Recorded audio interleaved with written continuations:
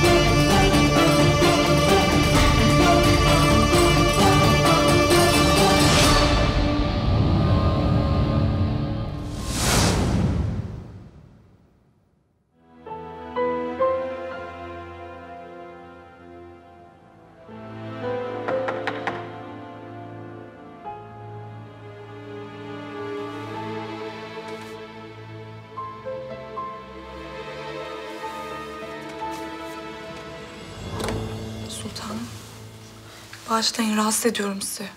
Ne oldu söyle.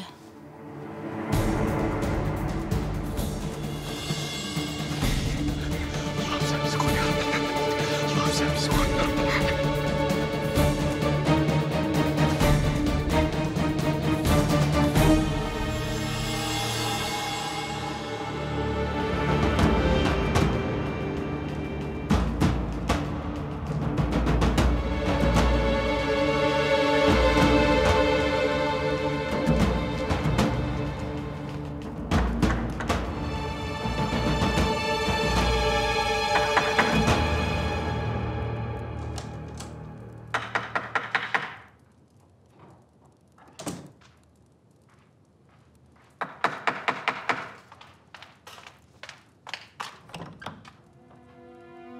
Sümbüla, Hürrem Sultanımızla görüşmem lazım. hayırdır inşallah. Bu vakitte. Yahu senin hayrından şerrinden. Sultanımızı uyandır çabuk. Olmaz şimdi. Ne diyeceksen sabah deyiver. Yasa. Saburu ya Rahim. Uyandır sultanımıza. Nazlı. Ne oluyor orada? Sultanım, Sümbül Ağa geldi. Diyecekleri varmış size.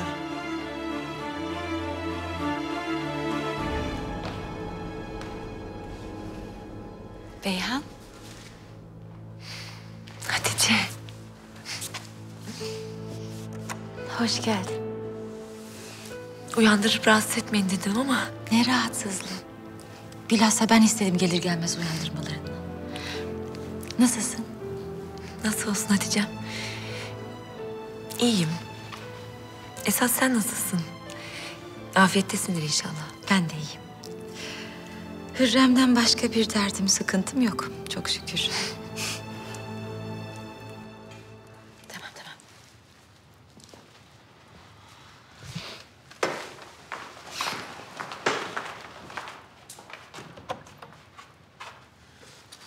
Sultanım. Zümrü, ne bu halin senin? Yoksa evlatlarım? Evlatlarınız iyi çok şükür. Fakat az evvel öyle bir şey gördüm ki... ...vallahi yer yerinden oynayacak. Sümbül Ağa, söylesene ne oldu? Herkes çıksın.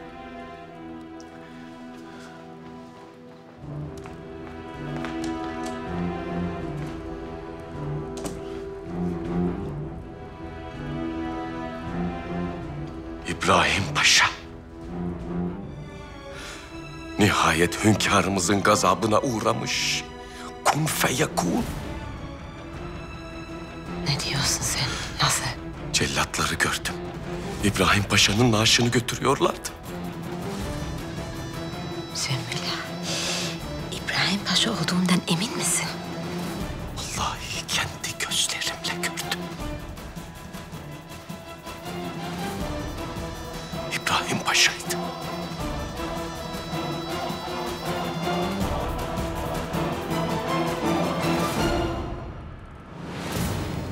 Ne vakittir yolunuzu gözlüyorduk sultanım. Yolculuk nasıl geçti? Bir hayli yorucu. Ama sizleri gördüm ya. Sağ salim. Daireniz hazır. İsterseniz dinlenin biraz. Sağ ol. Uyurun birazdan. Hatice, Şahuban nerede? Burada mı? Değil. Hürrem'in yanında kalmayı tercih etti. Bir görsen hallerini. Aralarından su sızmıyor. Daha neler? Maalesef öyle sultan. Kulak asmayın siz. Vardır bir bildiği. İbrahim Paşa nasıl? Kötü günler geride kaldı beyhan. Şükürler olsun, saadet içindeyiz yine. Hünkârımızla da arası iyi. Buna sevindim. Allah bozmasın. Amin.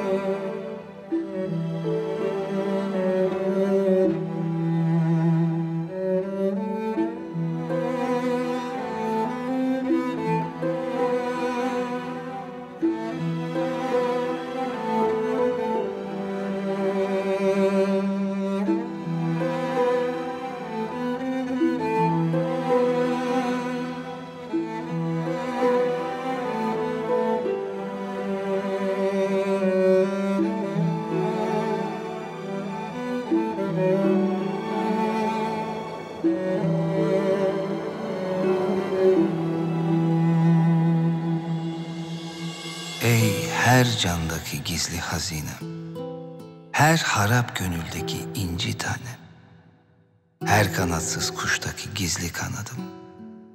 Ey gönüllerdeki zahirim, suretlerdeki manam, ey sevgilim, ey sultanım.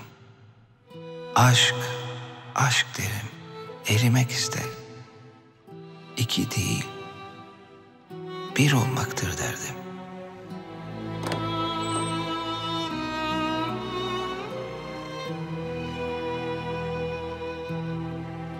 Harap olmuş yüreğim, kırılmış tüm kanatlarım. Uçarım enginlere. Gözlerim ama, kulaklarım sağır. Yolum sadece aşkadır. Aşk değil midir yağmuru yağdıran, suyu buluta, bulutu suya dönüştüren, aşkla toprağa kavuşturan, tüm tohumların içine zerk olan, kendini açığa vuran, toprağın deli gibi kaynaşması değil midir kavuşması aşıkların? Ey sevgilim, ey sultanım, nasıl ki ben size sevdalıysam, su da toprağa sevdalıdır. Güneşin yakıcılığını aldırmaz, aşk da dönüşüne aldırmaz. Buharlaşıp gökyüzüne çıksa da tekrar bilir döneceği vakti. Sabırla bekler. Eser rüzgar, çakar şimşek, ağlar bulut. Su kavuşur yine aşkına. Aşıkların kavuşmasına eşlik eder tüm kainat.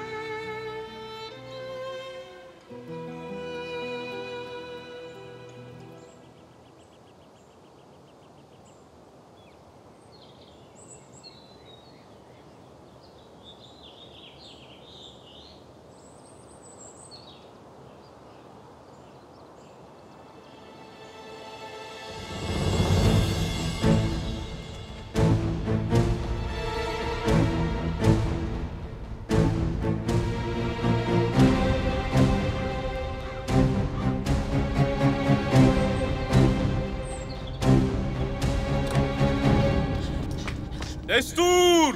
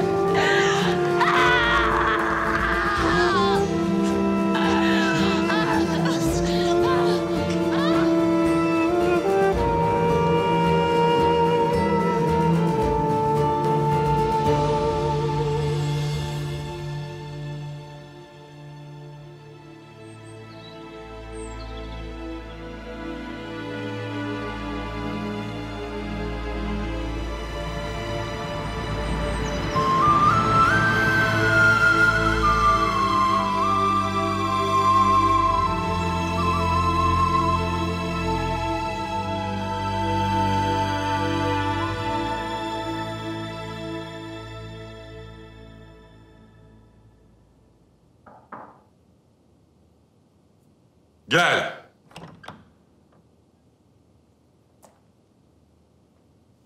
Hünkârım, beni emretmişsiniz. Gel Ayas Paşa, yaklaş.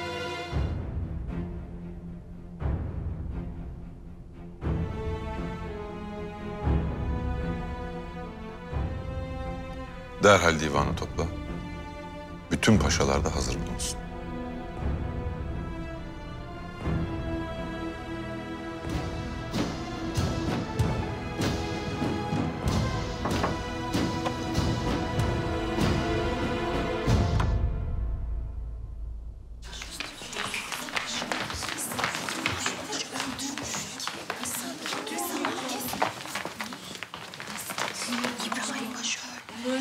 Destur!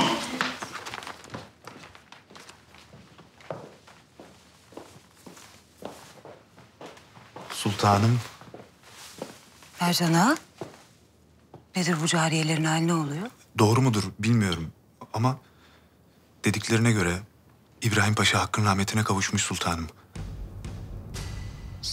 Senin ağzından çıkanı kulağın duyuyor mu? Sabahtan beri herkesin dilinde bu var. Kulaktan kulağa yayılmakta.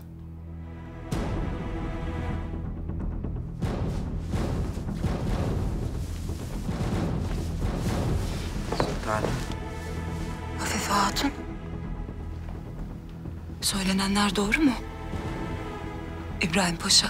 Doğrudur sultanım. Allah rahmet eylesin. Hatice Sultanımıza ve evlatlarına sabır ihsan etsin.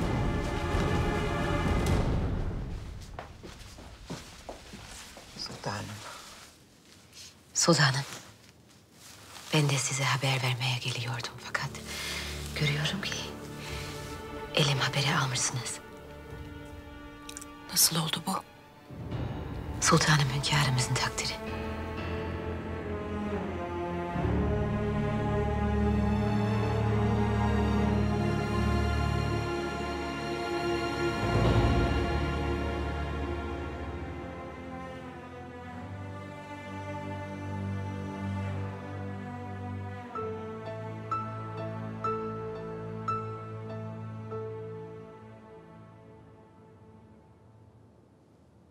İbrahim.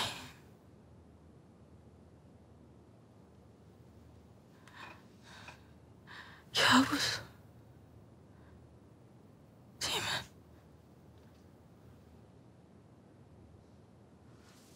Hatice.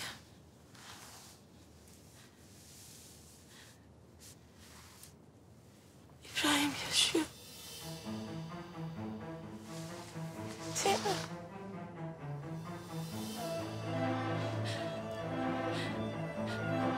Bana yaşadığını söyle. Ne olur.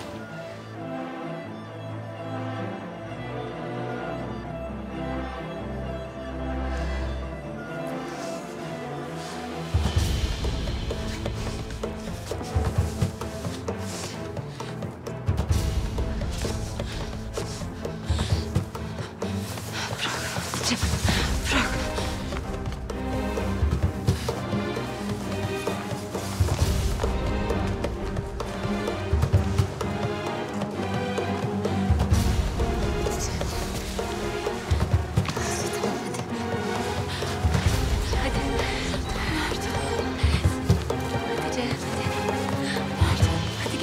Yapmayın ne olur. Nerede? Tamam. Nerede? Tamam Hatice. Ne yaptınız ona? Yapmayın ne olur. Hadi gel. Sultanım nereye? Durun. Güzel sen çocuklarla kal.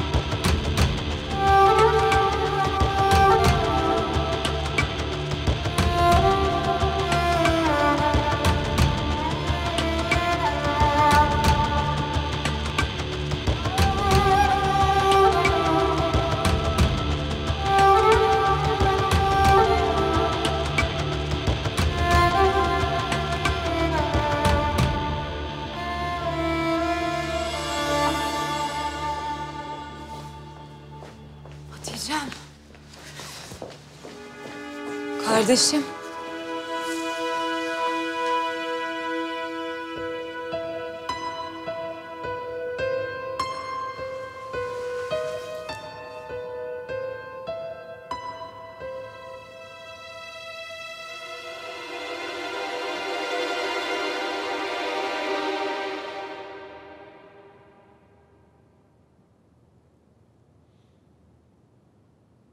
Açın kapıyı.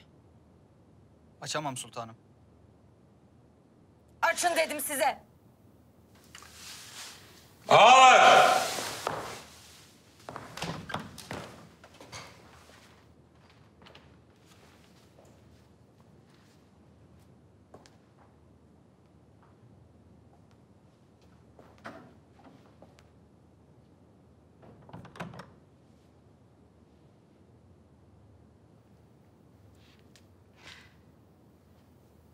Sen yapmadın. Değil mi?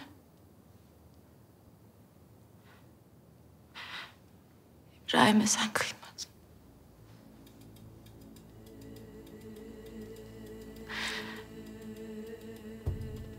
Niye susuyorsun? Bir şey söyle.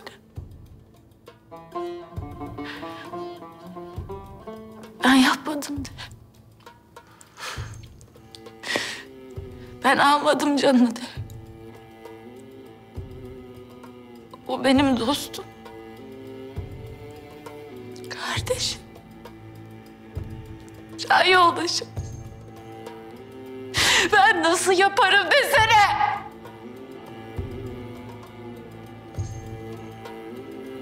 Konuşsana. Bir şey söyle.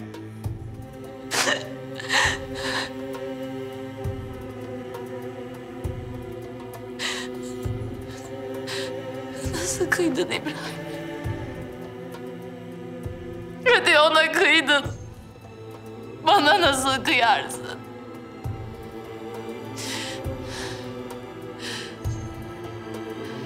Benim canım. Her şeyimdi. Evlatlarımın babasıydı. Hatice'm. Kimsin sen? Benim abim olamazsın. Vicdanlıdır çünkü benim abim. Adildir. Salim değildir. Kardeşim. Bırak beni! Sakın dokunma. Ben senin kardeşin değilim artık.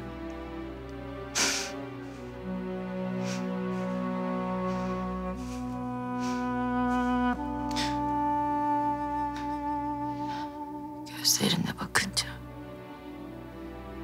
kimi görüyorum biliyor musun? Babamı.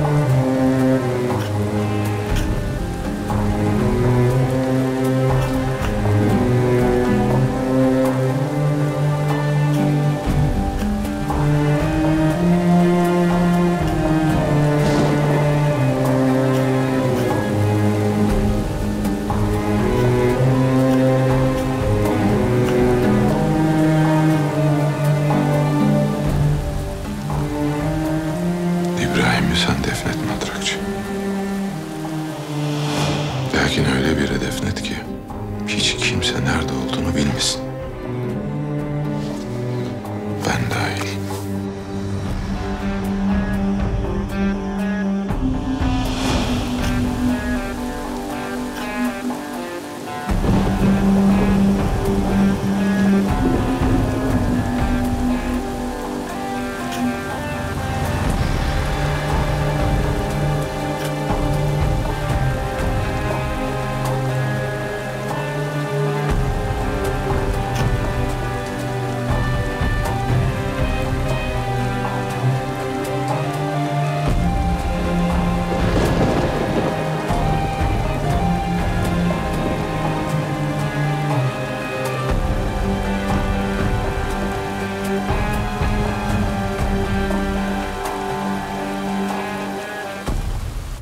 Nasıl olur anlamıyorum. Hünkârımız İbrahim Paşa'ya çok güvenirdi. 14 yıldır vekili mutlak olarak her işini emanet etmişti. Evet, nasıl olmuş? Neden idam edildi? Hem de böyle aniden. Neler olduğunu asla bilemeyiz.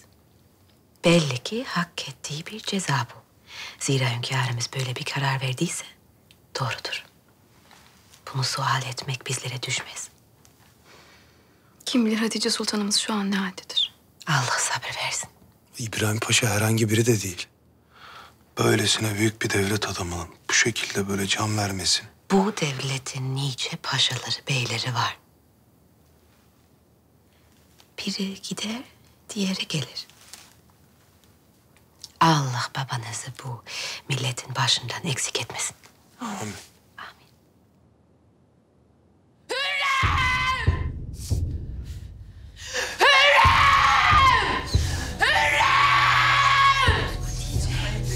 Bizi daha da harap ediyorsunuz.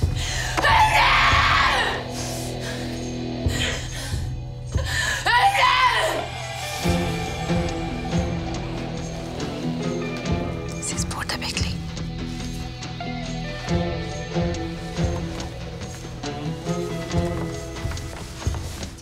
Geri değil, ne olur. Ne diyelim Paşa Hazretleri? Allah taksiratını affetsin, mekanı cennet olsun. Amin Kadı Efendi. Yalnız pek şaşırmadınız siz bu karara. İbrahim Paşa'nın ahvali herkesin malumu Paşa Hazretleri. Böyle olacağı belliydi. Kara bir gündür bugün. İbrahim Paşa gibi kıymetli bir devlet adamı, onun gibi yiğit bir serdar bir daha zor gelir bu cihana. Hakkınız var paşam. Allah rahmet eylesin. Amin, amin. Amin de ne oldu birden paşa? Bir malumatın var mı? Yok paşam. Lakin dün hünkârımız Ayaz Paşa ile buluştular. Gecesine de bu hadise meydana geldi.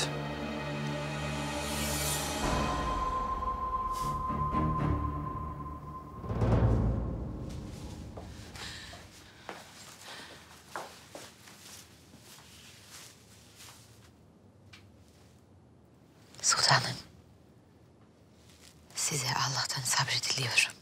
Başınız sağ olsun. Senin yüzünden öldü İbrahim. Senin yalanların, senin iftiraların yüzünden öldü.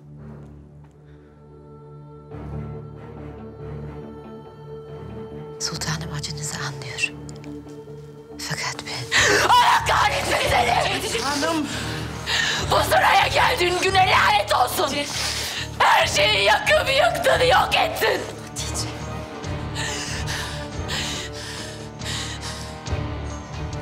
Sultanım, bu hadiseyle benim bir alakam yok. Hünkârımızın kararı. Senin fitnelerin yüzünden öldü! Senin yalanların yüzünden!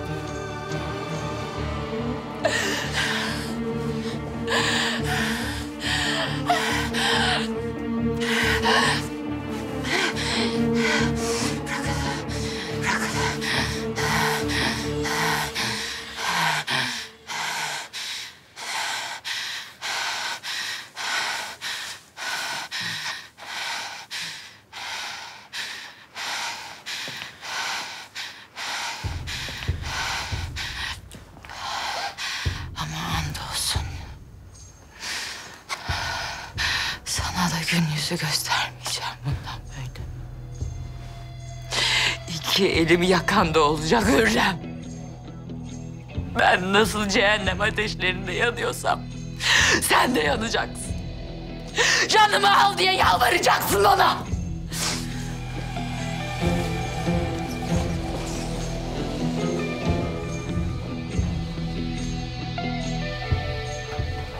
Odana dönebilirsin Hürrem.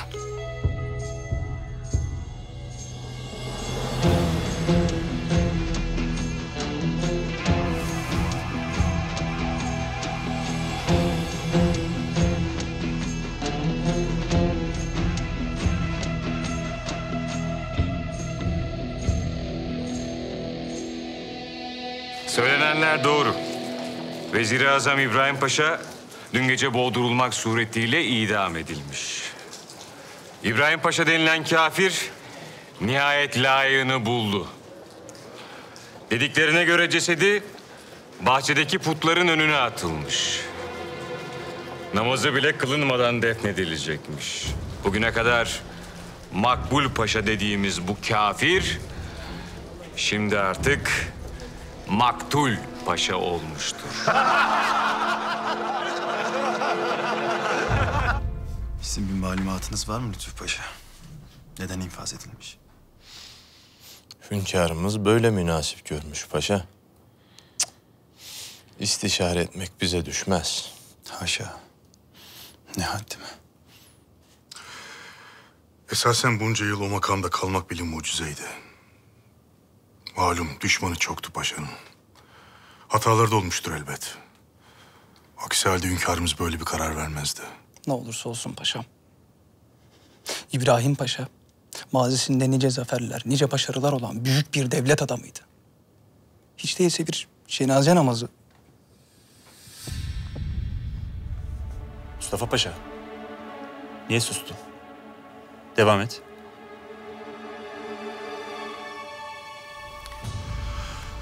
Böyle elem verici bir hadisenin yaşandığı gün herkese susmak yaraşır. Ayas Paşa. Sultan Süleyman'ın Hazretleri.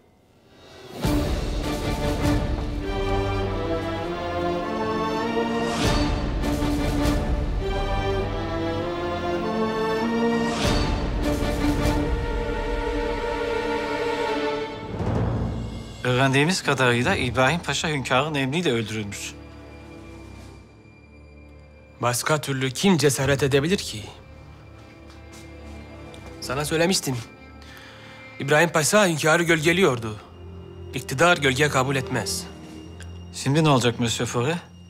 Vezir-i Azam'la aylardır görüşüyorduk. Antlaşma imzalanmak üzereydi. Bu bizim için kötü oldu. İbrahim Paşa makul bir insandı ve bizim dünyamıza yakındı. Şimdi yerine gelecek Paşa'yla konuşmak bile mümkün olmayabilir. Sizce kim gelir yerine? Sultan Süleyman'ın aklındakini bilmek güç. Bekleyip göreceğiz.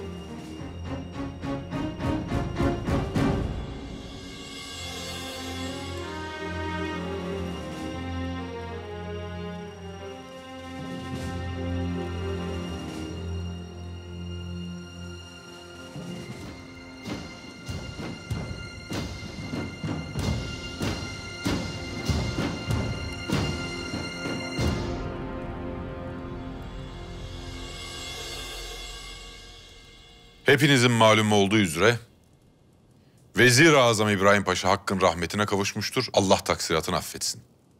Amin. Bu sebeple irademdir. İbrahim Paşa'dan boşalan Vezir-i Azamlık makamına silsile-i meratip gereği 2. Vezir Ayas Paşa'yı tayin ediyorum.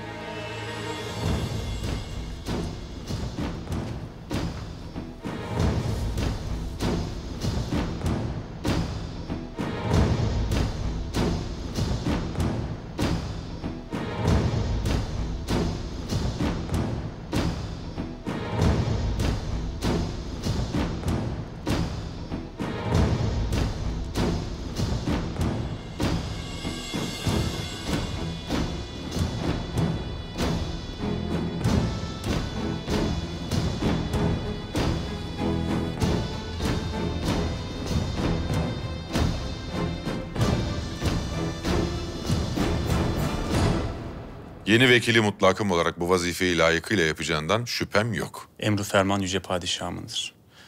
Bu hakir vezir kulunuzu bu yüce vazifeyle mesut ettiniz hünkârım. İbrahim Paşa'nın akıbeti sana ve diğer erkan-ı devletime ibret olsun. İlaveten Rumeli Beylerbeyliğine Lütfi Paşa'yı tayin ediyorum. Ayas Paşa ne dersin? Lütfi Paşa tecrübeli bir beylerbeyidir. Bulunduğu Anadolu Beylerbeyi de Rumeli Beylerbeyliğinin yoludur.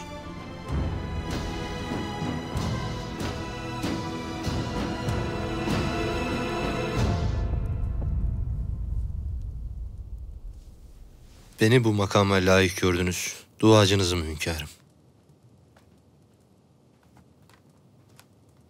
Hızır Hayrettin Paşa. Buyurun hünkârım. İtalya seferi hazırlıkları aynı şekilde devam edecek. Donanma inşasında bir aksama olmasın. Emredersiniz. Kadı Efendi, kanun çalışmaları ne vaziyette? Hünkârım, Ramazan-ı Şerif münasebetiyle heyet çalışmalarına ara verdi. Fakat bayramdan sonra devam edeceğiz inşallah. Kanunlar mühim. Aceleden Irak, titiz bir çalışma elzemdir. Boğdan Voyvodası Rareş'ten yeni bir havadis var mı?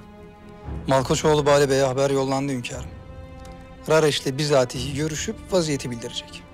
Rareş denen alçak, muhakkak Şalken'in desteğini aldı. Aksi halde buna cüret edemezdi. Ya haracını öder ya da kellesini alırız.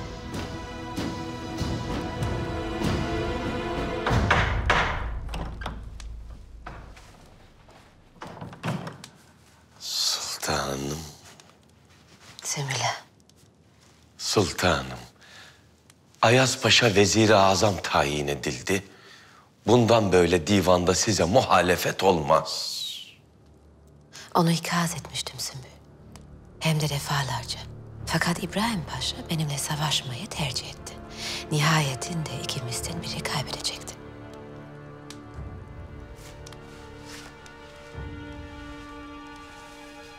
O ben olmadığım için mesudum.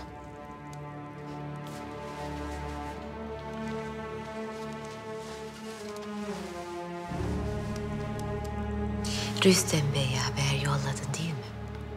Derhal gelsin, onu hemen divana sokmalıyız.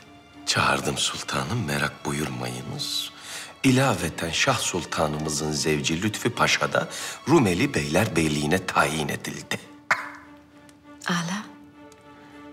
Kendisine tebriklerimi iletirsin. Ayrıca hakkında teferruatlı malumat isterim. Emredersiniz sultan.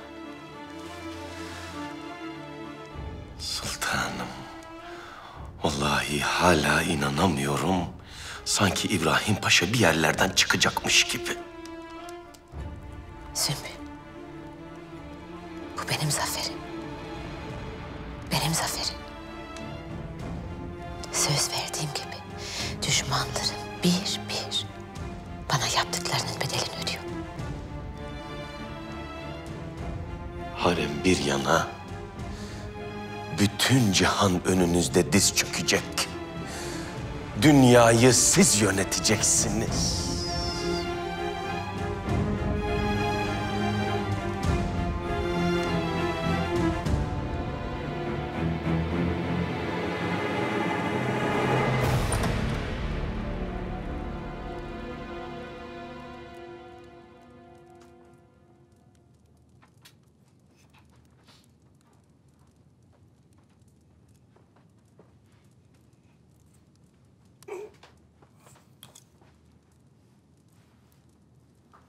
Esma Nur, kadersizim.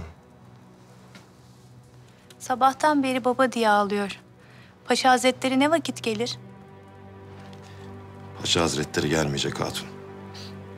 Sen Esma Nur'un eşyalarını hazırla. İyi de beyim. Hazırla dedim.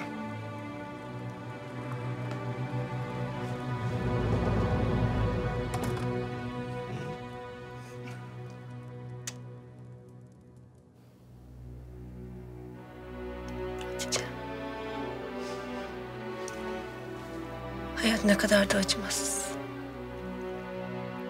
İkimize de aynı kader reva gördüler. Ablacığım. sevincini anlıyorum. Anlayamazsın Hatice. Bir gün abim senin kocanın da kellesini alırsa işte o zaman anlarsın.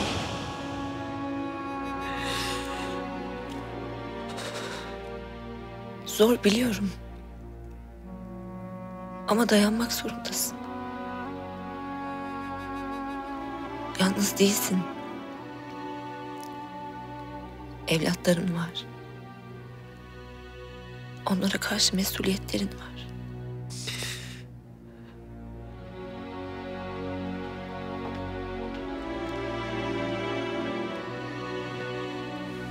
Sultanım. Huri Cihan'la Osman gelmek istiyorlar.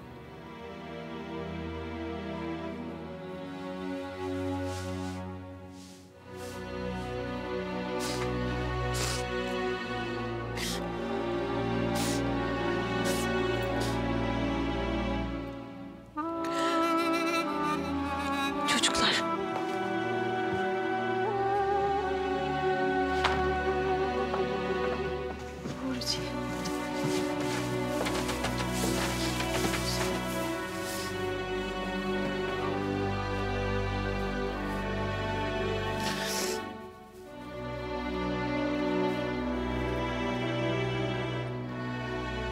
Babam nerede? Ne oldu ona?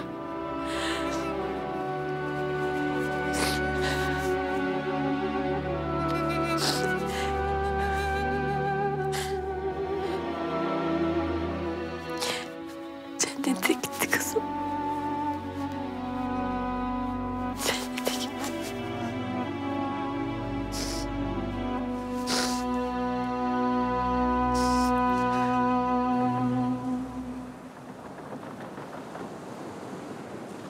Kudret Ağa, Buyurun Nasuh Efendi.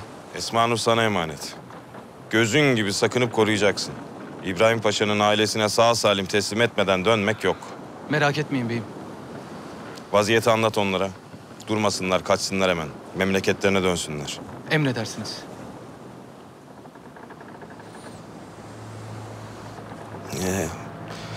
Hadi uğurlar ola. Yolunuz açık olsun.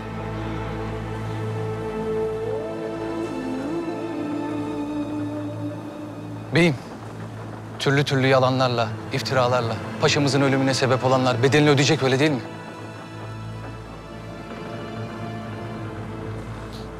Bu dünyada olmazsa öteki dünyada Kudret Ağa. Bir gün elbet hesap verecekler.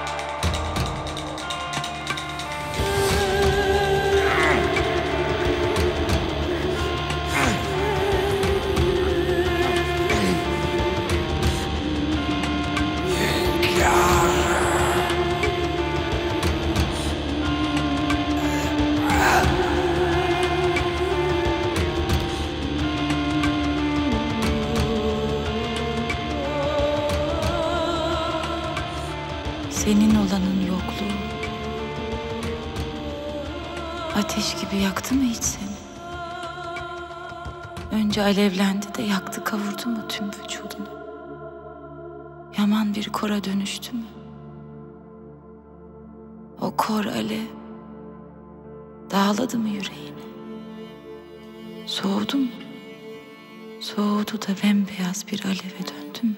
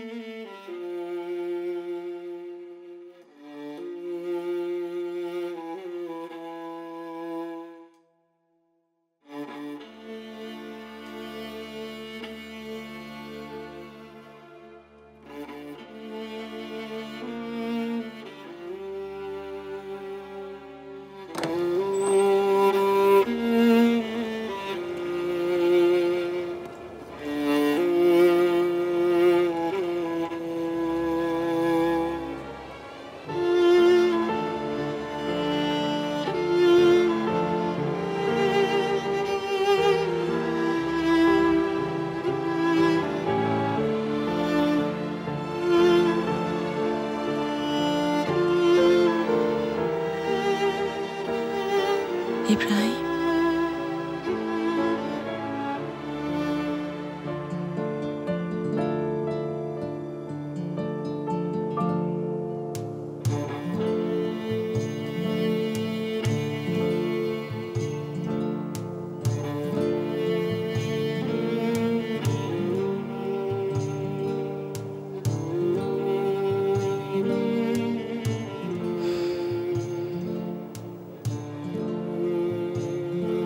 Neden gittin?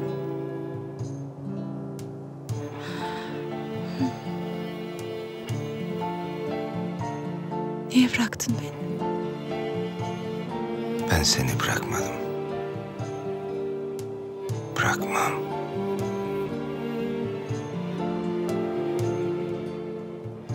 Gönlüm senin yanındadır.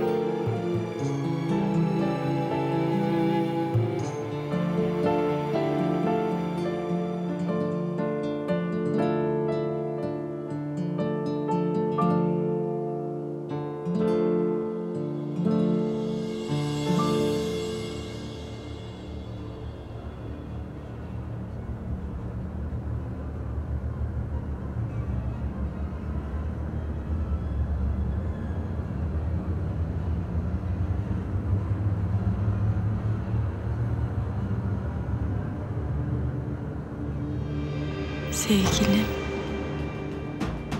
ey yokluğuyla canımı alanım, senin aksindir tüm hakikatim. Aksini gördüm, gülün kokusunu aldım, çağrını işittim. Sen gönlüme fısıldadın, dedin ki, ey sevgilim, ey sultanım, aşk, aşk derim, erimek isterim. İki değil, bir olmaktır derdim. Ey sevgilim, ey ten kafesimde kendini açığa vuranım. Sen ki, sana kavuşmaktır tek arzum.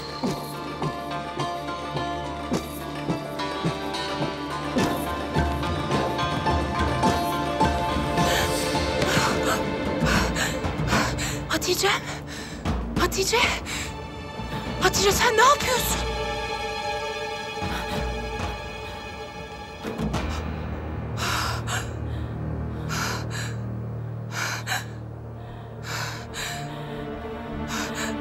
Hatice'm. Dayanamıyorum. Hatice'm. Bırakma kendini ne olur. Dayan. İnan bana. Sana bu acıyı yaşatan Hürrem bedelini ödeyecek. İnan bana.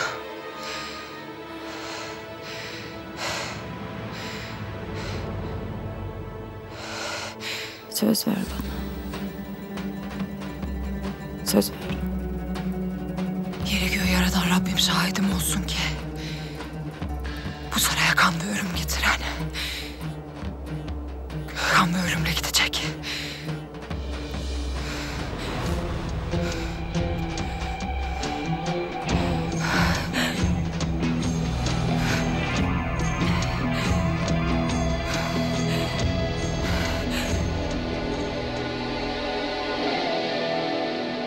Ayas Paşa, en üst makama terfi ettin. Allah daim etsin. Hünkârımızın takdiri sultanım. Ona ve size layık olmaya çalışacağım. Ayas Paşa öyle olacağından eminim.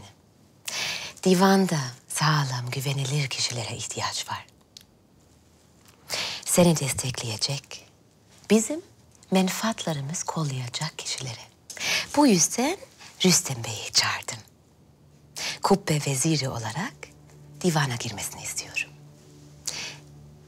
Sen ne dersin?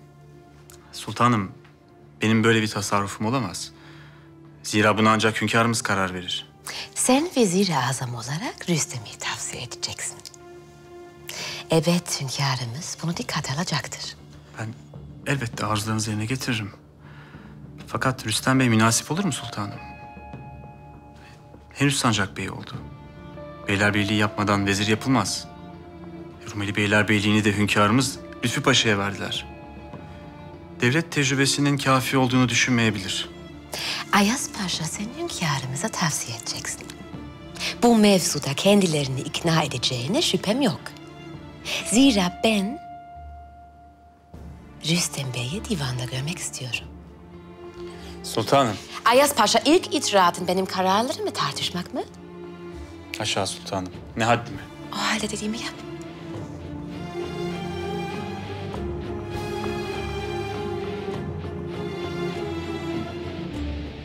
Etme bulma dünyası Sümbül Ağa. İbrahim Paşa kendi döktüğü kanda boğuldu. Tam bir sene evvel. Hünkârımızın haksız yere İskender Çelebi'yi idam etmesine sebep olmuştu. Evet. Hakkı âliniz var. İskender Çelebi mühim bir zattı. O geceyi dün gibi hatırlıyorum. Yine bir Ramazan'dı. Hünkârımız beddua etmişti paşaya. İbrahim! Fakat İbrahim! Senin yüzünden iki masumun kanına girdim. Dilerim yılına varmadan sen de bu ecelere gidesin. Senesinde aynı akıbeti dilemişti. Paşa ne vakit öldü? Tam bir yıl sonra. Yine bir Ramazan ayında. Allah'ım Rabbi yessir ve la tuassir Rabbi tamam aleyna bi hayrin amin. O halde hünkârımız evet. Belli ki çok daha evvel karar vermiş hünkârımız. Destur! Haseki Hürrem Sultan Hazretleri!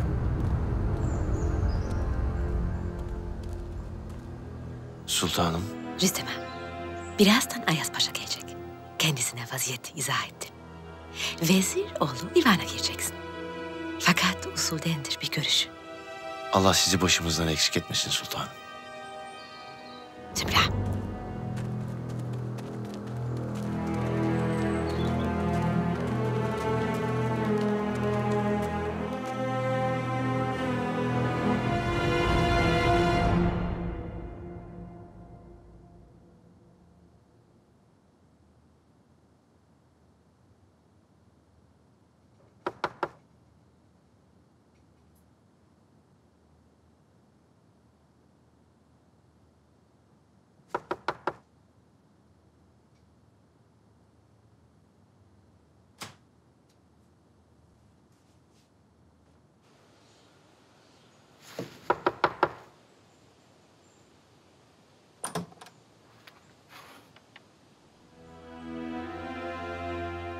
Nigar Hatun, sen hayırdır? Rüstem burada. Birlikte geldik. Hürrem Sultan çağırdı. Dediğine göre vezir olacakmış. Desene hatun, ayaklar baş oluyor. Yazık.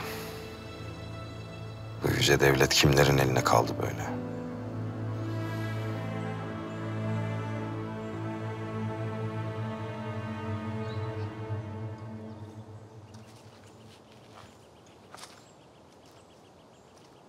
Vezir-i Azam Hazretleri.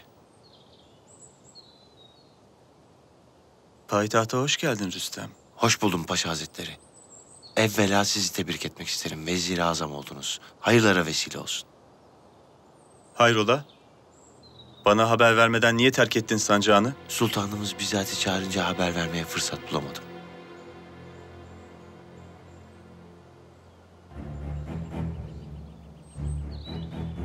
Seni severim. Bir hayli cesursun. Fakat her şeyin fazlası zarardır. Doğru söze ne denir? Hünkârımıza paşa rütbesiyle vezir yapılmanı tavsiye edeceğim. Kendileri münasip görürse divana gireceksin. Şeref duyarım. Fakat unutma, aldığın her rütbe seni ölüme bir adım daha yaklaştırır. O halde makamınız icabı ölüme benden daha yakınsınız Paşa Hazretleri.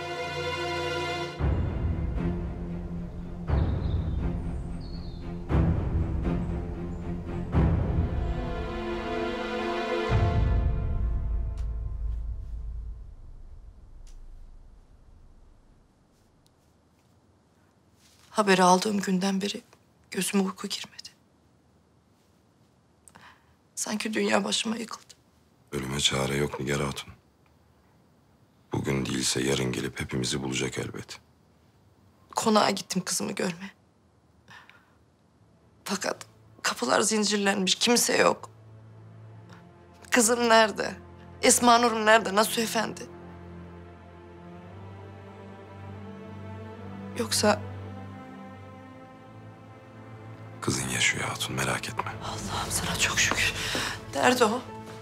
Hadisenin olduğu gün hemen yolladım. İbrahim Paşa'nın ailesine gönderdim. Neden Nasuh Efendi?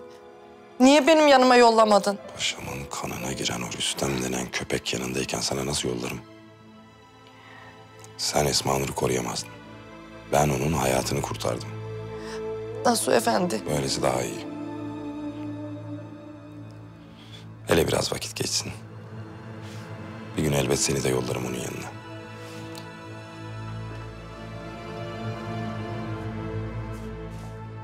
İbrahim Paşa'nın bir mezarı bile yokmuş.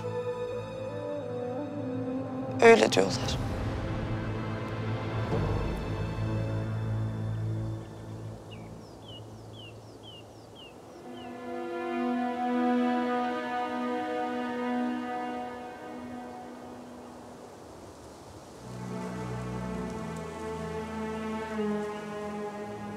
Destur, Şehzade Mustafa Hazretleri.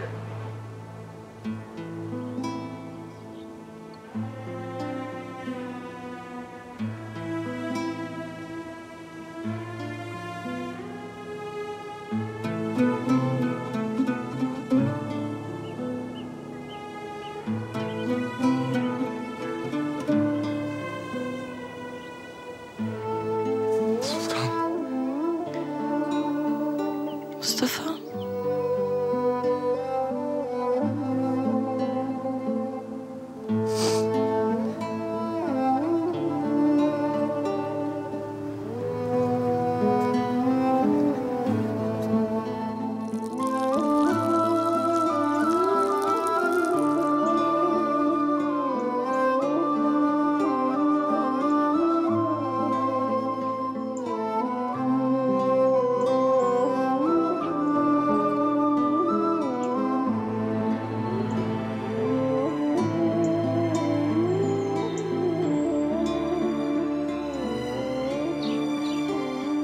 Beni bırakmayın olur mu?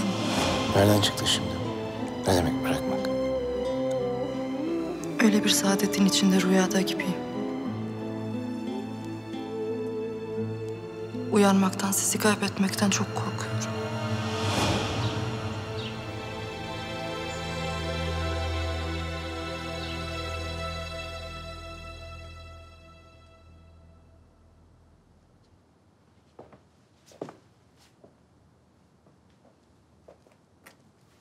Lütfü. Lütfü Paşa Hazretleri.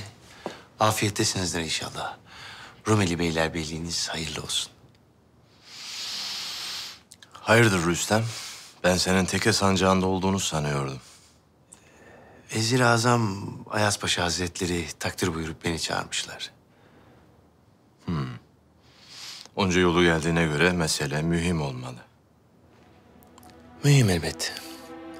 Paşa Hazretleri lütfedip beni divanda görmek istediklerini söylediler. Demek öyle. Benim mevkide makamda gözüm yok paşam. Bu yüce devlete hizmet edelim de nerede nasıl olduğu mühim değil. Âlâ. Hayırlısı.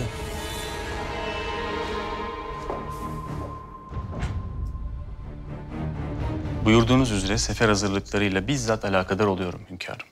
Başka bir mevzu yoksa çekilebilirsin. Bir husus daha var hünkârım. Teke sancak bir Rüstem'i çağırdım. Malumunuz, kendisi size ve devletimize nice hizmetleri olmuş, kabiliyetli bir zat. Taşra çıkarken kendisine beylerbeyliği verilmesi daha münasip iken, Vezir-i Azam tarafından sancak beyliği verildi. Siz de münasip görürseniz, kendisini kubbe veziri olarak divanda görmek isterim.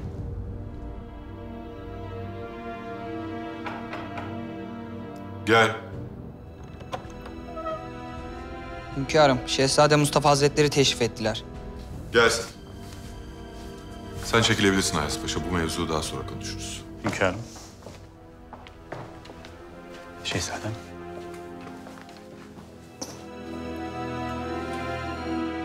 Hünkârım. Hoş geldiniz parçası.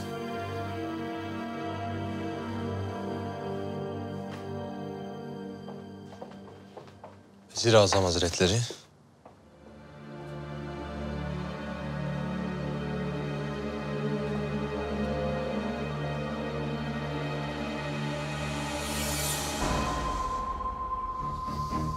Şah Sultan Hazretlerine haber verin. Hemen. Mühim bir mesele olduğunu söyleyin.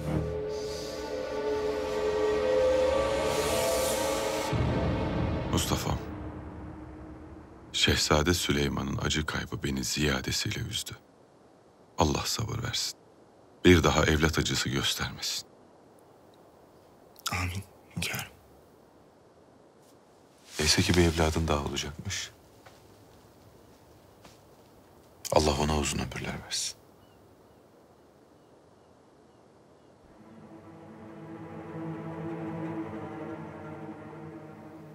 Mahidevran nasıl? Afiyette mi? Hatice Sultanımızın yanındalar. Zaten malumunuz bu yüzden geldik. Bir nebze olsun acısını hafifletebilirsek, onu teselli edebilirsek ne âlâ. Kardeşlerin yolunu gözlüyordu. Onları görme fırsatı bulabildin mi? Hünkârım, merak içindeyim. İbrahim Paşa'nın hatası neydi de böyle aniden gazabınıza uğradı? Kardeşlerin yanına git Mustafa. Seni ziyadesiyle özlediler. Niyetim kararlarınızı tartışmak değil hünkârım. Ben sadece anlamak istedim. Bunu neden yaptığınızı bilmek istedim. İbrahim Paşa'nın bilmediğimiz kabahatleri mi oldu? Mustafa'm. Benim aslan parçam. İktidar ateşten bir gömlek. Onu sadakatle giymesini bilirsen seni korur, kollar, düşmanlarını yok eder. Velev ki gurura kapılırsan, nefsine yenik düşersen o vakit evvela seni yakar, kül eder.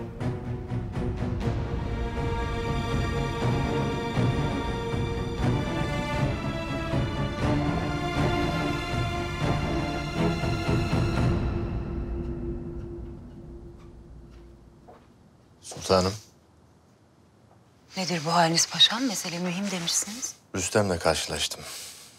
Kendisini Ayas Paşa çağırtmış. Paşa onu kubbe vezirliğine münasip görmüş. Ayas Paşa'nın ne tasarrufu olacak? Hürrem'in işi bu. Zira Rüstem en sadık hizmetkarıymış. Maşallah. Bu vaziyette Ayas Paşa da Hürrem Sultan'a hizmet etmekte. Öyle. Paşanın vakitsiz ölümü en çok ona yaradı. Ahir ömründe vezir-i azam oldu. Az evvel hünkârımızın yanındaydı. Belli ki bu meseleyi konuştular. Derhal müdahale etmezsek Rüstem vezir olacak. Ziyadesiyle bize de payitahttan gitmek düşer ki maazallah. Buna müsaade etmem. İnşallah sultanım. O halde elinizi çabuk tutunuz. Zira divana girmek benim hakkım. Vesilesiyle silsile-i meratip gereği vezirlik Rumeli Beylerbeyi olanlara verilir.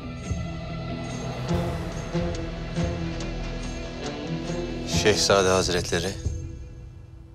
Şehzadem. Sultanım.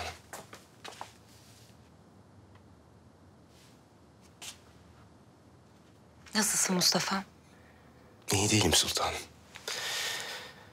Bu son hadise hepimizi derin bir kedere boğdu. Geçecek bu kara günler aslanım. Sen gönlünü ferah tut.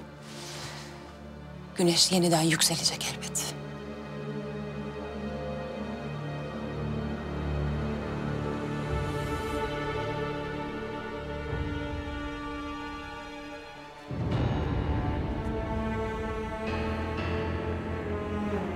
Hünkârım.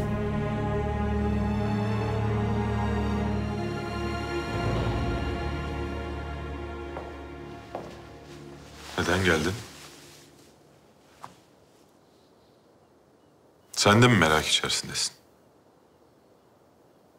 Bu emri niye verdiğimi yahut pişman olup olmadığımı mı öğrenmek istiyorsun? Haşa. Kimin haddine düşmüş sizin kararınızı tartışmak? Siz bir cihan sultanısınız. Yüce devletimizin, hanedanımızın menfaatini herkesten iyi bilirsiniz. Ona göre karar verirsiniz.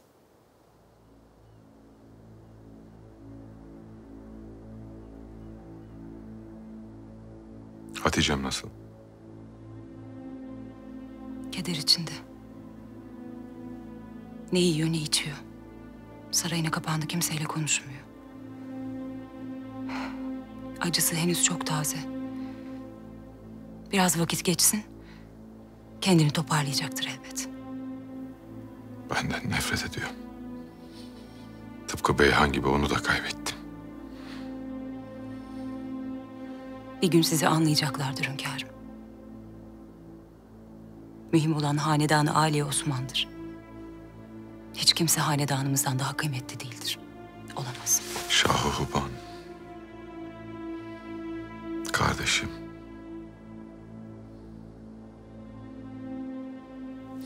Sana baktıkça validem geliyor aklıma. Sadece güzelliğin değil, huyun da benziyor ona. Tıpkı onun gibi kuvvetli, dirayetli, mesuliyet sahibisin.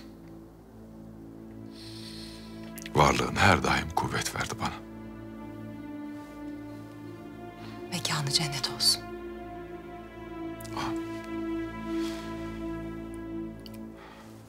Hünkârım, müsaade ederseniz ben burada kalmak istiyorum. Bu zor vakitlerde ailemin yanında olmak istiyorum. Sizin Hatice'nin yanında. Buna ziyadesiyle memnun olurum. Dilediğin kadar kal. Ben hep burada kalmak istiyorum. Fakat zevcim Lütfü Paşa'nın vazifesi buna mani. Gerçi lütfedip Rumeli Beylerbeyliği gibi önemli bir makama henüz getirdiniz ama kendisine payitahtta bir vazife münasip görürseniz bizi çok mesut edersiniz. Tecrübesi malumunuzdur. Lütfü Paşa rahmetli babamın zamanından bu yana devlet-i aliyenin hizmetindedir.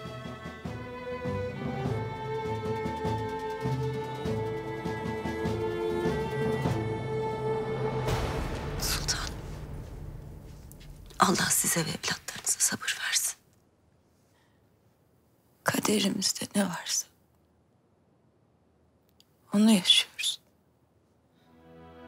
Ona da keder, bir acı düştü. Son nefesine kadar yanmak düştü.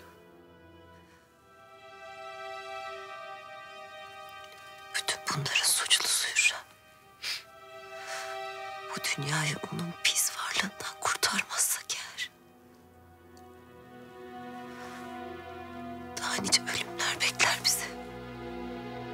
yapabiliriz ki? Hürrem hiç olmadığı kadar kuvvetli şimdi. Zaten bugüne kadar kimse hakkından gelemedi. Arkasında hünkârımız olduğu müddetçe bu imkansız. Ne olacak peki? Böyle eli kolu bağlı mı duracağız? Hepimizden bir bir kurtulmasını mı bekleyeceğiz?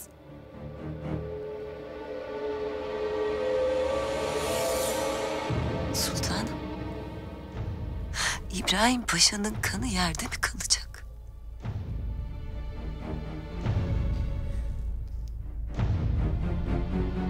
Nedir aklındaki? Söyle. Afife Hatun, yarın mübarek Ramazan bayramı başlıyor. Hazırlıklar ne vaziyette? Merak buyurmayın sultanım. Bayrama hazırız. Vuruk bir bayram olacak. Öyle. En azından bizler için. Sarayda eğlence istemiyorum. Zinhar aşırıya kaçmayın. Paşanın kırkı çıkmadan bu yakışık almaz. Bilhassa Hatice Sultanımıza hürmetin böyle olması icap eder. Ben de öyle düşünmüştüm sultanım. Fakat Reya'nın bayramının en iyi şekilde geçirmesi için ne lazımsa tedarik edilsin. Şimdiye kadar ne yapılıyorsa aynen tatbik edilecek. Hiçbir masraftan kaçınmayın. Dost düşman görsün bilsin ki hainlerin yasa tutulmuyor.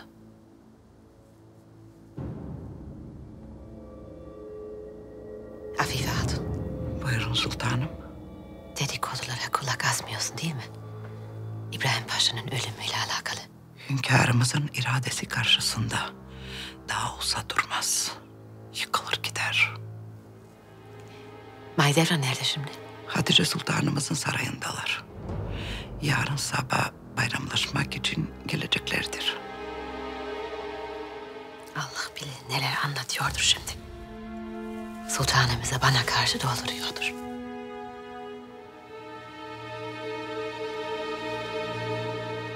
Hatun benim en sadık hizmetkarımdır. Zekası bir yana çok beceriklidir.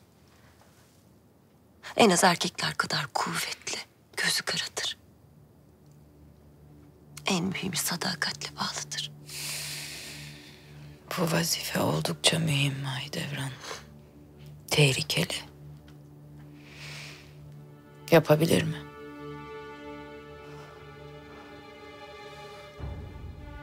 Hiç şüpheniz olmasın sultan. Sultanım, hemen karar vermeden evvel düşünmenizi istiyorum. Neticeleri ağır olabilir. Ne olabilir? Kim bana daha ne yapabilir?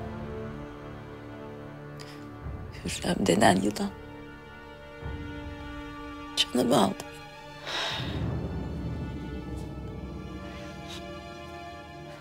Şah Sultan'la konuşmuştunuz.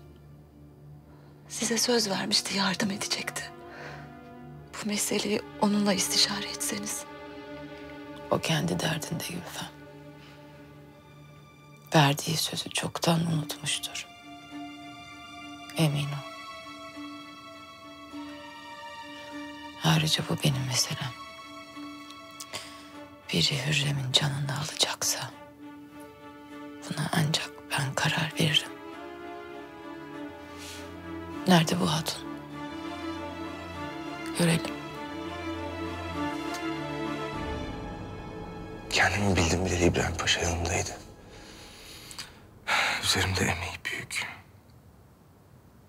Hala aklım almıyor. Hünkârımız ebedi bir sadakatle bağlıydı. Ona asla ihanet etmiş olamaz. Bundan zerre kadar şüphem yok. Ben de ihtimal vermem. Fakat birileri kuyusunu kazdı belli ki. Yalanla, iftirayla nice kelleler gitti. Paşamızın kanına girenler sizin de düşmanınız şehzadem. Çok dikkatli olmalıyız. Buna cüret edeceklerdir elbet. Fakat başaramayacaklar Taşlıcalı. Buna asla izin vermeyeceğim. Ayaz Paşa veziri azam oldu.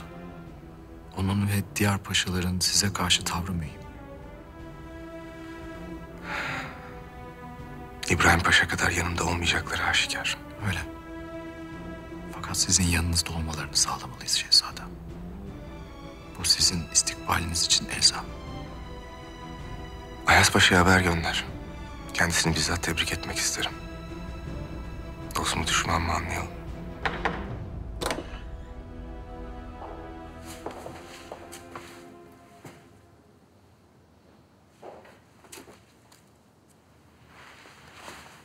Hoş geldiniz şehzadem.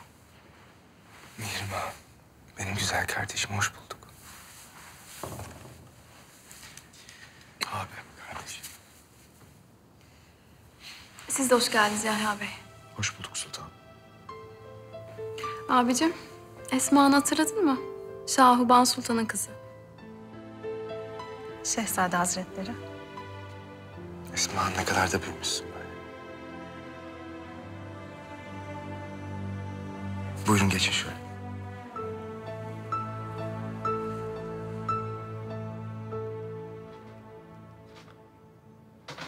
Başka bir isteğiniz var mı sultanım?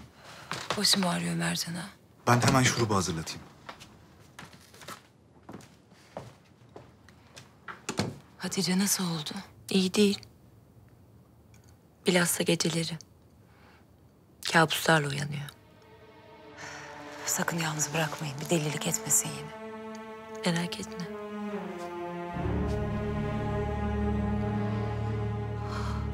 Şair olduğunuzu işittim. Bir yere okumak isterim yazdıklarınızı. Elbette sultanım. Esma'nı istersen biz Hatice Sultan'ın yanına gidelim ha? Tamam. Sizin gibi şiirleri dilden dile dolaşmış bir şair tanıdığıma memnun oldum. Ben de öyle sultanım. Sultanım. Bayrama kadar buradayım. Lütfedip gelirseniz sizinle konuşmak isterim. Haber vereceğim.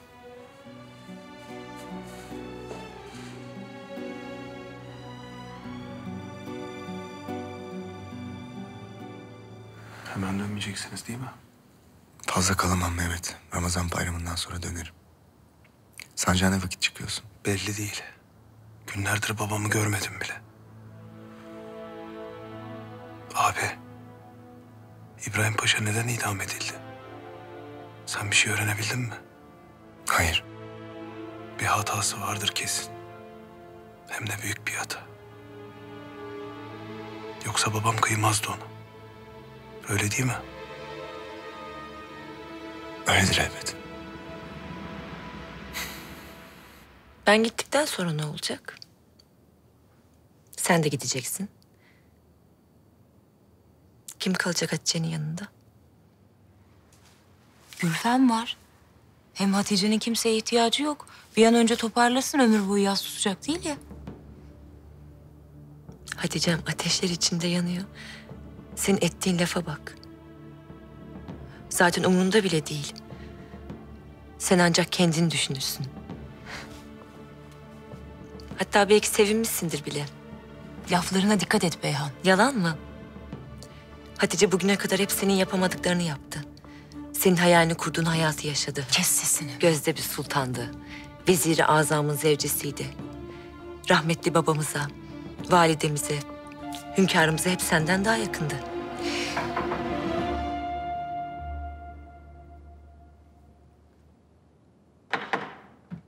Gel.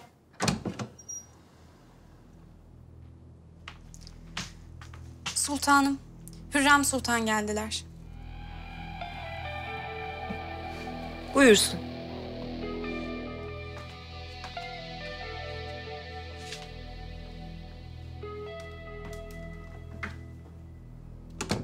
Sultanım bağışlayın, rahatsız ediyorum sizi. Gel Hürrem.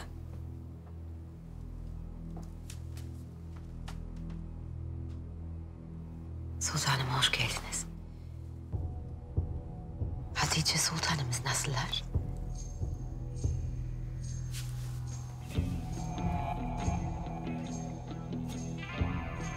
Utanmadan bir de soruyor musun?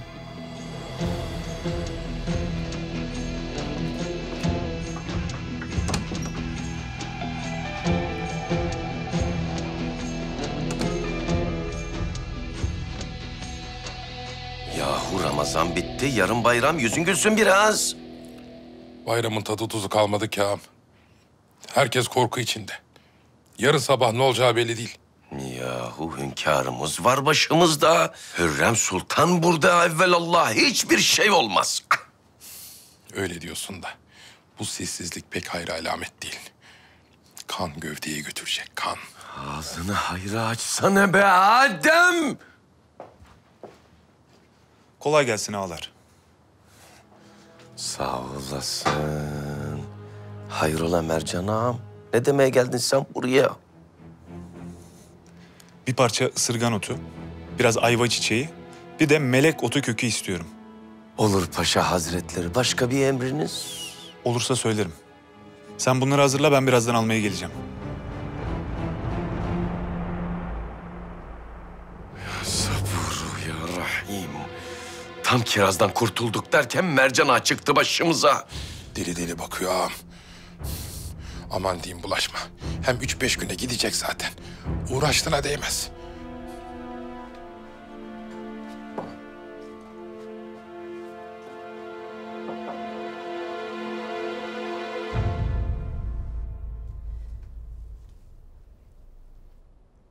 Sultanım bağışlayın, vakitsiz geldim. Mühim değil Hürrem. Nedir ziyaretin sebebi, bir şey mi oldu? Bayram için daha evvel düşündüğümüz eğlencelerin iptal edilmesini buyurdum. Size de haber vereyim istedim. Hatice Sultanımız yastayken münasip olmazdı zira. İyi düşünmüşsün. Ben de bu mevzuda ikaz edecektim Hafife Hatun'u. Sultanım.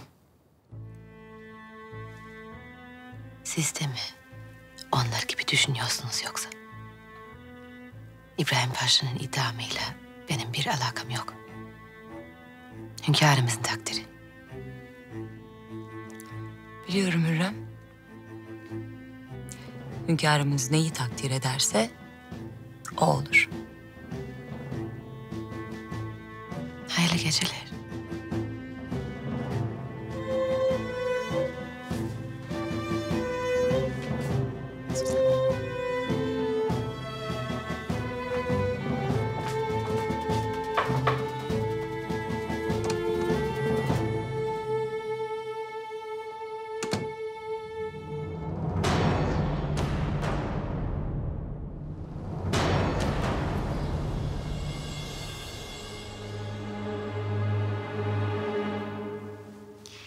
Ne iyi ettin gelmekle Mahidevran. Hayırlı bayramlar diliyorum sana. Ne hayrından bahsediyorsun sen? Herkese zehir ettin bayram. Ağzından bal damlıyor yine. Yüzüne tükürmediğime dua et. Mahidevran.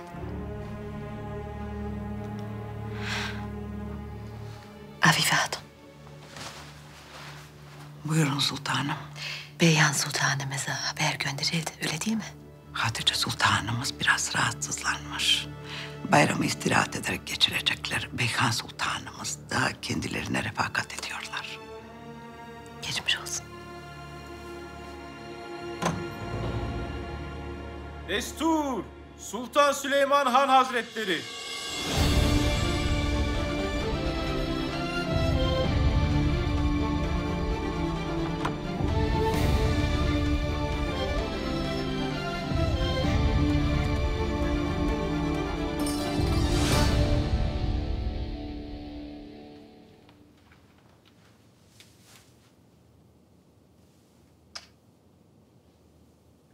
Hünkârım, bayramınız mübarek olsun. Evlatlarınızla birlikte sıhhatli, saadet dolu bir ömür nasip eylesin Rabbim. Amin kardeşim. Senin de bayramın mübarek olsun.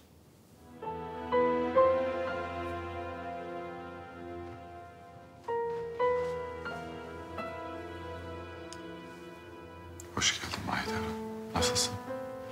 Saatinize duacıyım hünkârım. Bir bayram sabahı daha sizi görmek nasip oldu. Hayırlara vesile olur inşallah bu bayram. Amin.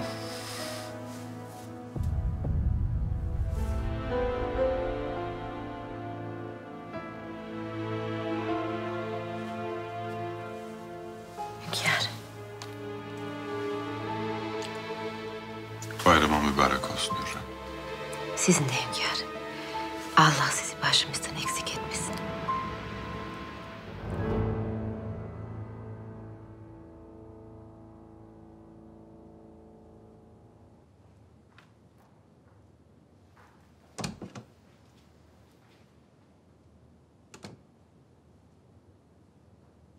Anne.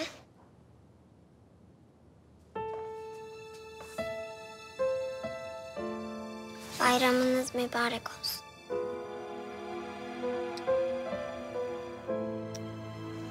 Senin de kızım. Osman'la mı?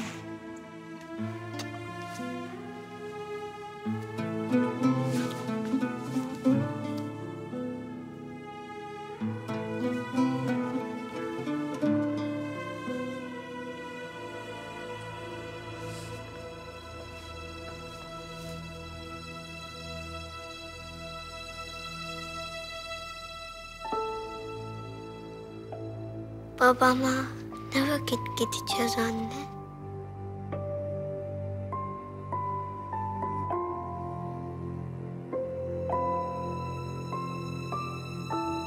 Osman'la konuştuk biz. Bugün babamızın mezarına gitmek istiyoruz.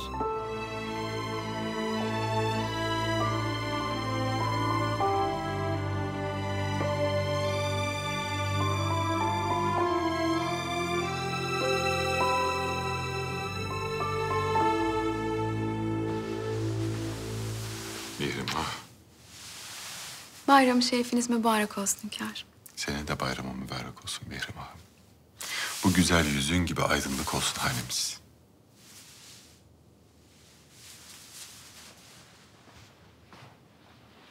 Selim, Bayezid.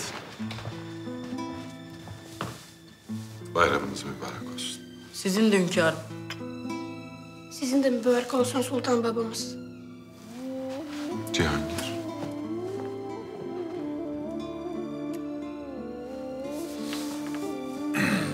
Aslan parçası.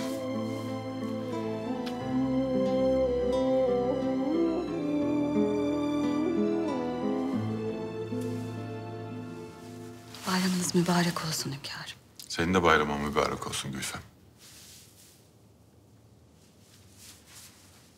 Baba. Hatice halam nerede? O niye gelmedi?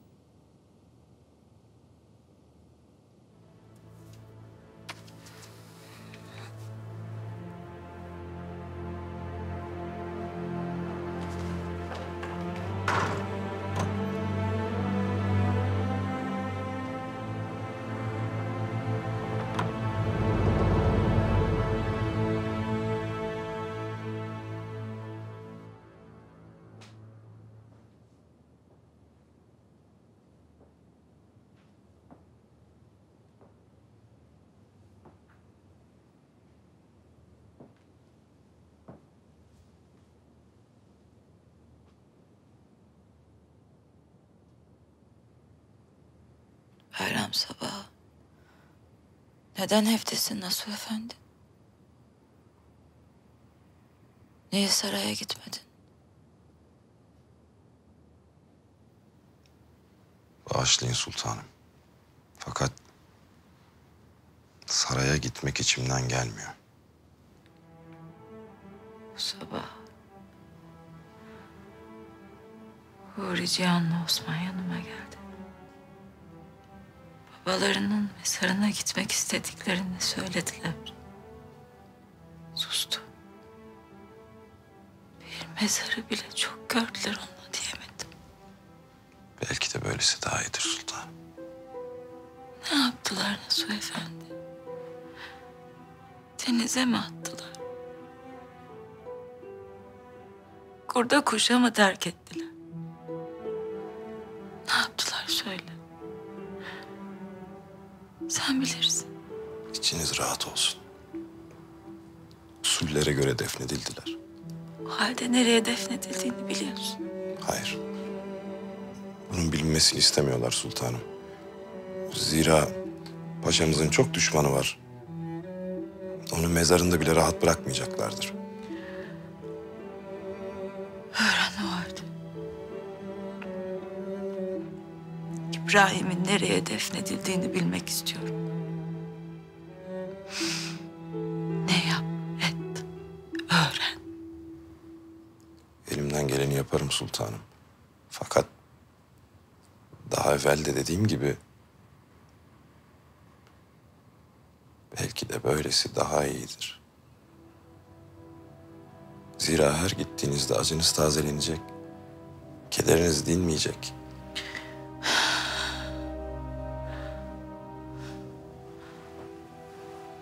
Kan ve keder ne vakit diner biliyor musun? Ne vakit dağılır bu kara bulutla. İbrahim'in intikamını aldığımda ancak o gün bir nebze olsun huzur bulur kalbim.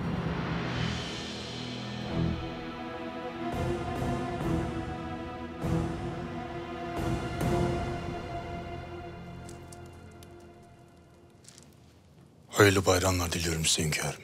Sana da hayırlı bayramlar Kapıdan Paşa.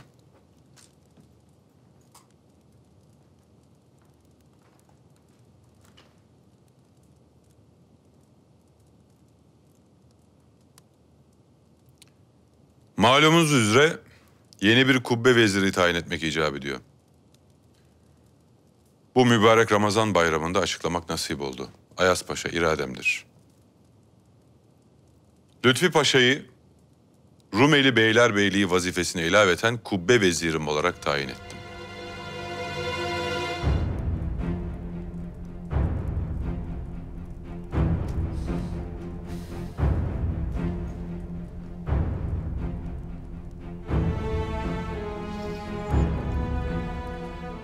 Bu şerefli vazifeyle ben Lütfi kulunuzu mesut ve bahtiyar eylediniz hünkârım. Hayırlara vesile olsun Lütfi Paşa. Sana itimadım tamdır.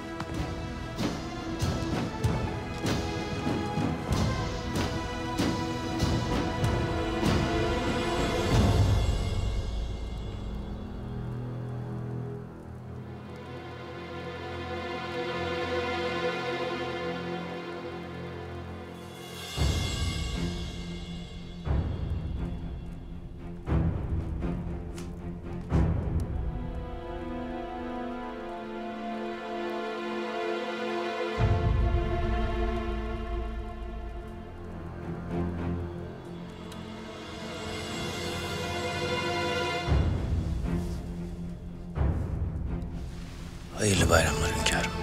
Sana da hayırlı bayramlar Rüstem.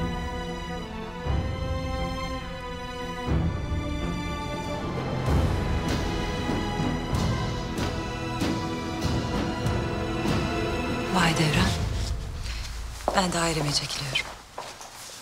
Bilal konuşuruz. Elbette sultanım, nasıl isterseniz. Hürrem. Sultanım. Mahidevran.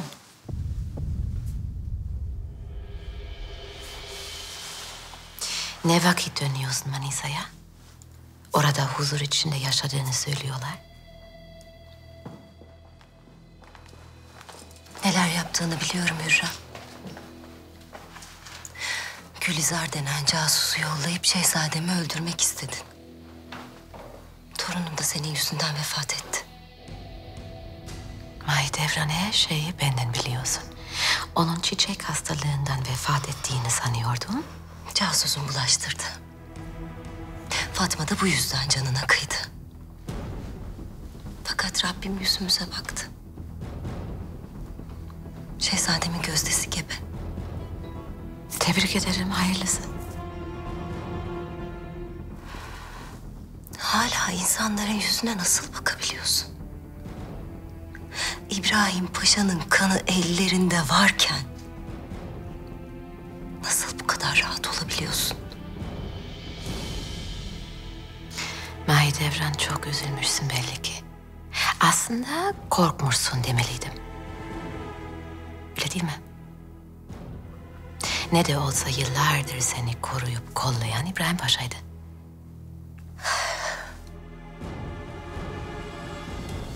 Şimdi sırada kim var? Aslanım mı? bunca günahın vebaliyle nasıl yaşayacağını sanıyorsun?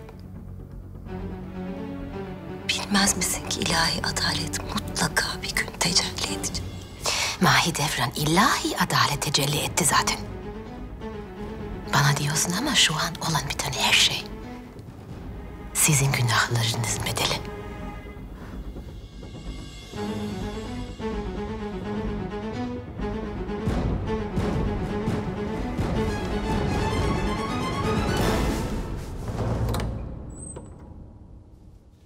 Sultanım. Ne var? Nigar Hatun geldi. Sizi görmek istiyor.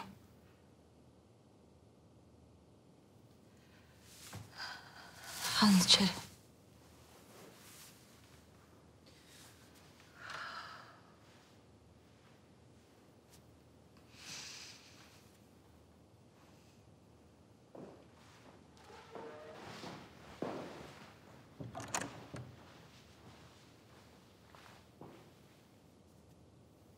Sultanım. Mübarek bayramınızı tebrik etmek için gelmek isterdim ama... ben...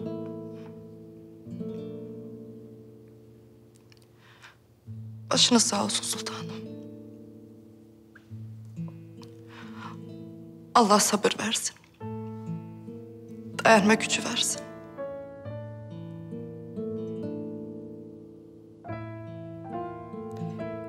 Sen nasıl geldin payitahta? Rüstem Ağa getirdi. Zannedersem kendisine yeni bir vazife verilecek.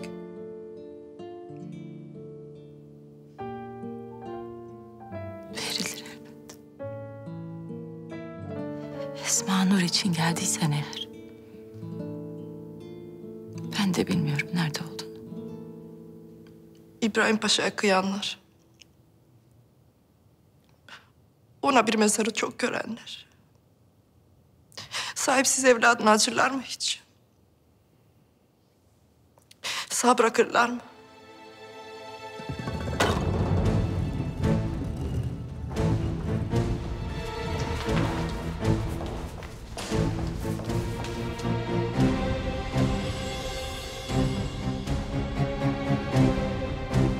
Hayır.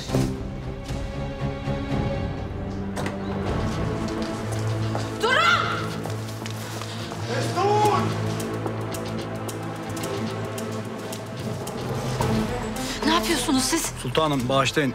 Fakat hünkârımız emir vermişler. Heykellerin kırılmasını buyurmuşlar. Hayır. Hiç kimse dokunmayacak onlara. Sakın! Hepinizin kellesini alırım. Anlıyor musunuz beni? Sultanım mecburuz. Hayır dedim. Beyhan söyle şunlara gitsinler.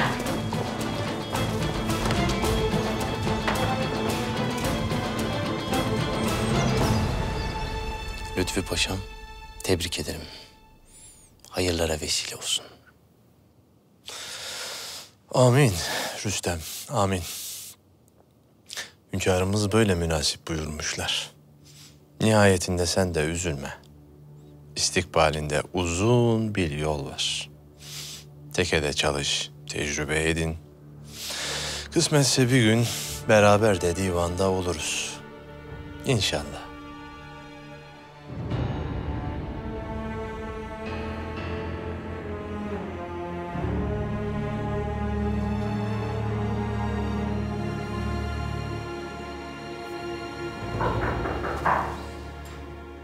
Gel.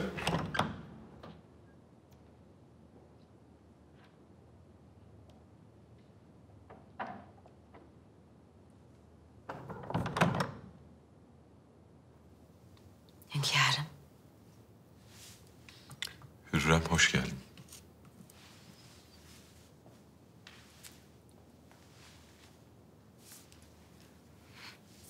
Nihayet bayram geldi. Arzu edersen çıkalım dolaşalım biraz. Şehirde şenlik var, izleriz. Daha sonra Hürrem. İyi gelir diye söyledim. Neyse sonra gideriz. Rüstem Bey'in geldiğini işittim. Ayas Paşa getirmiş. Vezir olmasını istiyor. İyi düşünmüş paşamız. Rüstem Bey bize sadakatli bağlı, yiğit bir beydir. Evlatlarım da sever onu.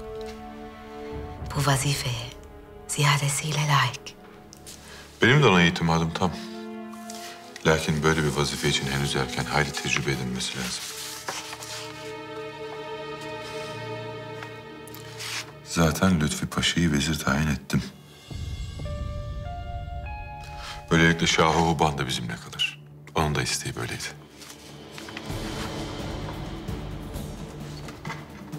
Destur!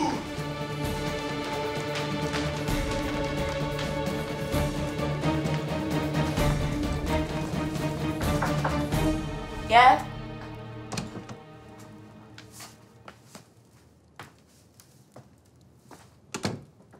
Sultanım. Hayırdır Hürrem, ne oldu? Sizi tebrik etmeye geldim. Lütfi Paşa. Vezir rütbesiyle Divan-ı Hümayun'a katılmış. Hayırlısı olsun. Hünkârımız layık gördüyse bu makamı büyük şeref. Muhakkak öyle. Tabii bu makamı taşımak ziyadesiyle zor. Bu cihetten bakarsak İbrahim Paşa'ya anmamak ne mümkün. Zira sonu pek acı oldu.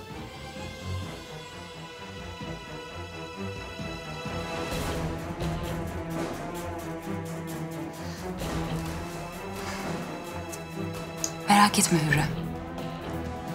Lütfü Paşa İbrahim Paşa'ya benzemez. Çünkü zevcesi benim. Ben de Hatice'ye hiç benzemem.